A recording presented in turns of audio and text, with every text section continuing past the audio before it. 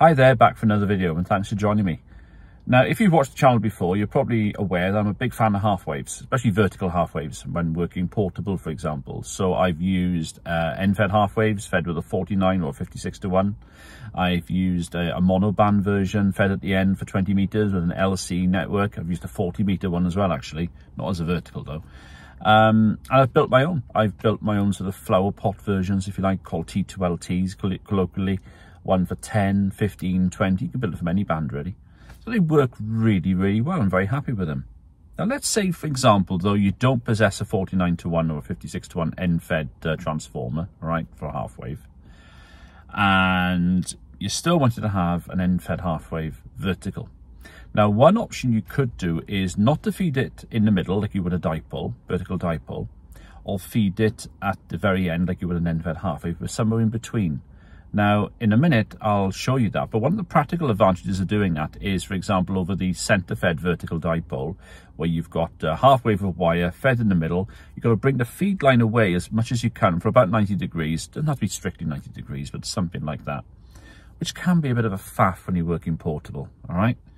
Now, there might be another way of doing it where you can still get a half wave, a good match to 50 ohms, perform like a half wave, even when you haven't got an end-fed transformer for a half wave itself.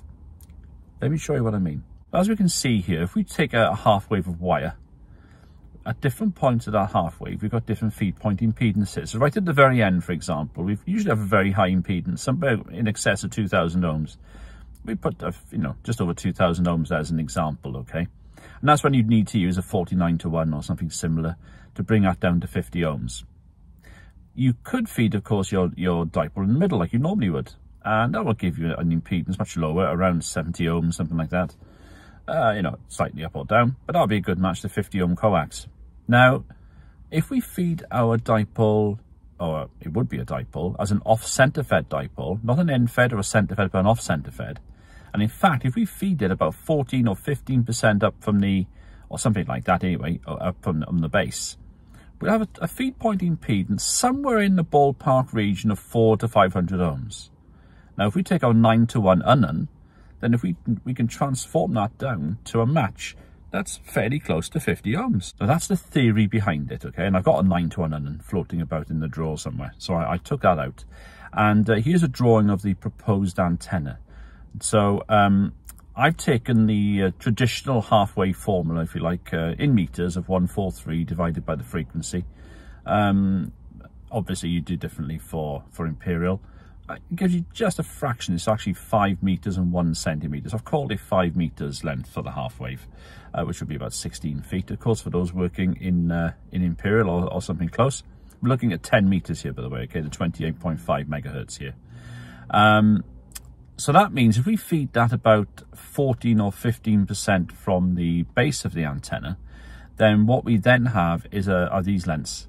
As you can see, we've got a much taller top length and a much shorter leg at the bottom. And I attach the top leg to the hot side of the UNUN, the radiator side, and the bottom leg to the ground leg, okay?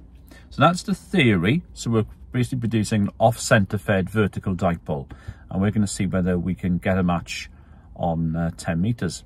So I hooked up the analyzer, and initially we were a bit long. We got a match just around 26 megahertz, so we're a bit long.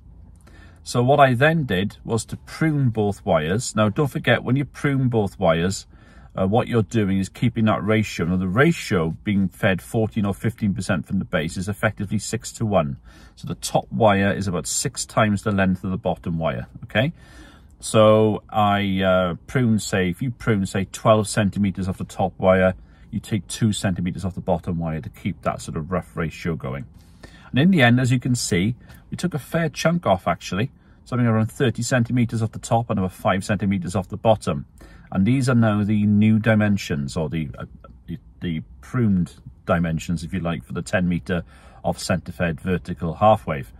It's about 7% shorter than you would expect for a for the textbook length, if you like. Something that's got to do with the fact we're using insulated wire. I dare say the UNUN might provide a bit of loading as well. Who knows? It could be the environment I was in. that's how it worked out for me. My advice, if you're going to do this, is go for the full half-wave length, if you like, the textbook length, and then prune accordingly. All right, it's what you do with a dipole anyway, isn't it? So there we are, it works. And you can see here we've got a good match now on 10 meters, a good SWR match, good enough anyway. I ran the coax, I measured, by the way, I measured the SWR fairly close to the feed point. I used about a 3 foot or 90 centimeter run of RG58, which I had free to use.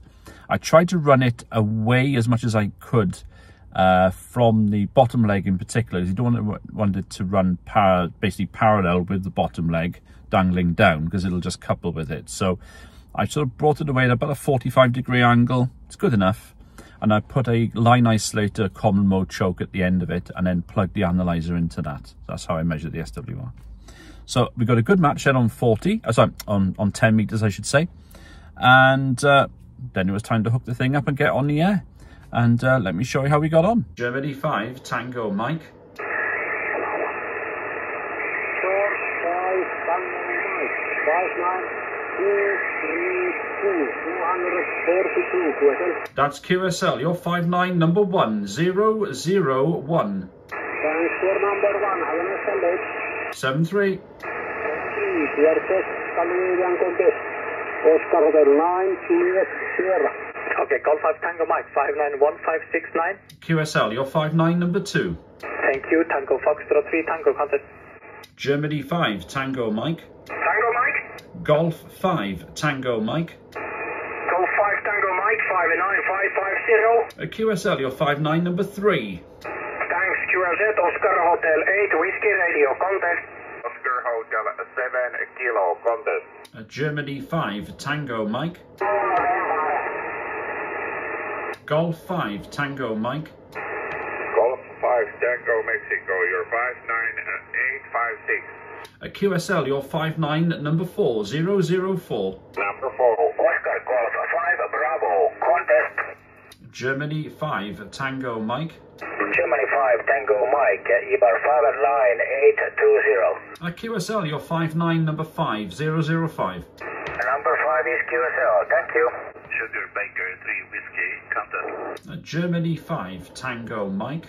Germany 5 Tango Mike, 59680. QSL, your 59, number 6, 006. Thank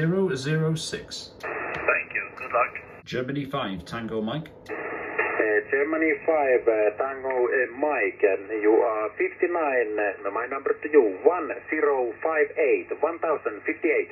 Thank you, your 59, 007, 007. Thank you for the James Bond, and best luck for the contest. 73. 73. You are sir. Germany 5, Tango Mexico. G5 TM. Thank you for calling in, your 59071. Roger, your 59, number 8, 008. Number 8 QSL, thank you. QR sir, that's number 2 Alpha. Lima Charlie 5 Charlie contest. Golf 5, Tango Mike. Tango Mike. Germany 5, that's Golf 5, Tango Mike. Golf 5 Tango Mike, 59523, 523. QSL, your 59009, number 9. Number 9, thank you. Germany 5, Tango Mike. Germany 5 Tango Mike,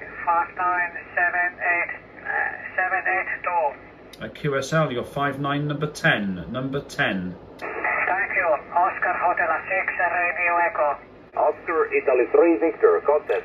Germany 5, Tango Mike. Germany 5 Tango Mike, good afternoon. It's you 59970.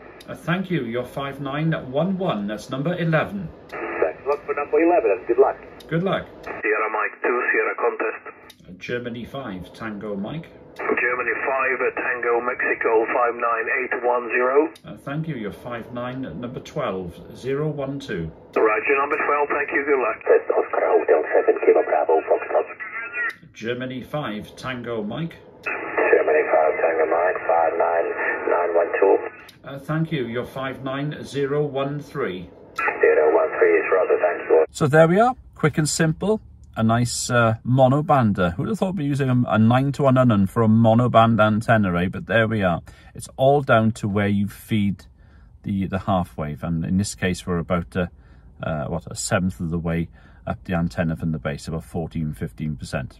So decent contacts. I know it was a contest, Scandinavian contest, but hey, we were all first shouts basically, and nearly all were, and we made some nice contacts, so that was good. The antenna works, it's tunable, and it does okay. So my advice, if you're going to try anything like this, is to basically do the full half wavelength and then prune accordingly, keeping that ratio of 6-to-1 in terms of how much you take off each wire, okay, to maintain that 14-50% feed point for the UNUN from the base. Next thing I'm going to look at doing is possibly looking to create a dual band version of this to see whether or not that would work. It won't work with an end-fed half wave with a 49-to-1. Oh, hang on, there's no emergency there, I hope. Yeah, so that, I'm trying to see whether the 9-to-1 would allow that to happen, so we shall see. Anyway, I don't think they're coming to take me away. From behind me there's a fire truck, but I'm gonna go now. I don't think I've started anything. 7-3, we'll catch you again, and there'll be a link up there for another video, and if you fancy subscribing, there'll be a link there as well. All the best, and we'll catch you soon for another one. Bye bye now.